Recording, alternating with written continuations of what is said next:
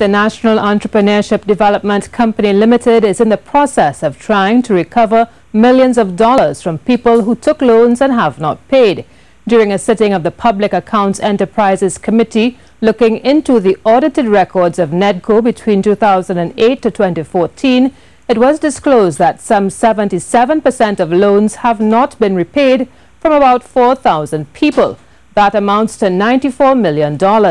So far, the company has been able to recover $1.5 million. The company wants to get back as much money as it can, and to do so, it has acquired the services of AV Knowles Debt Collectors.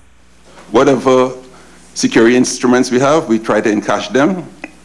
And now that we have a collection agency, there's that reputational risk that clients wish to avoid. So by going behind them and having their information published through those debt the credit bureaus, etc., they are now forced to repay the debt, either through embarrassment or through their inability to obtain credit elsewhere.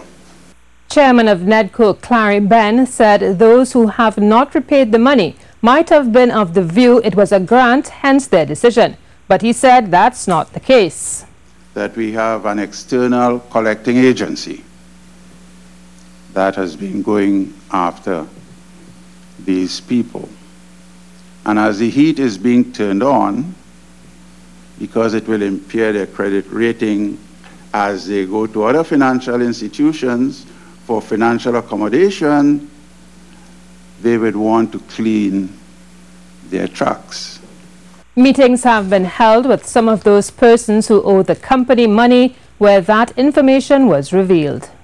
That within more recent times, as appropriate systems have been introduced and put into practice in terms of the coverage of these new facilities, there has been a major reduction in the level of delinquency.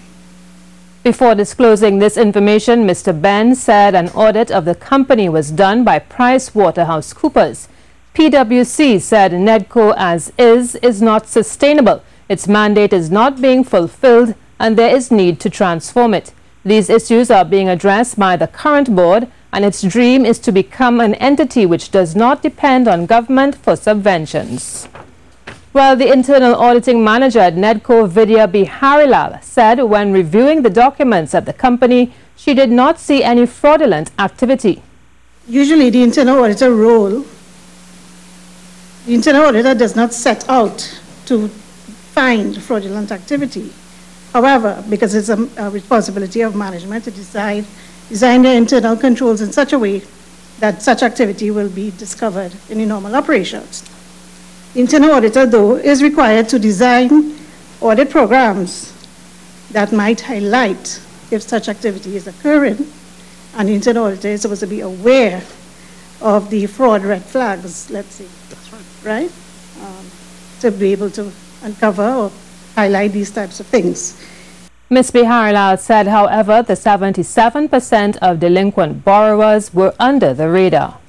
We have begun looking at the area by first performing compliance type audits at assessing the loan process to ensure that what is going on in assessing loan and clients and what's documented on their file is in fact according to the policy of the organization.